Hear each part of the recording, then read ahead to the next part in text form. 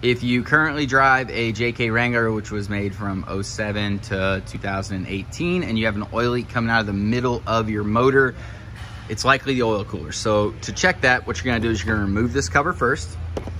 And the oil cooler, unfortunately, is plastic and sits in the middle of your motor. So you can imagine that's a pretty big fail point. We replace them all the time.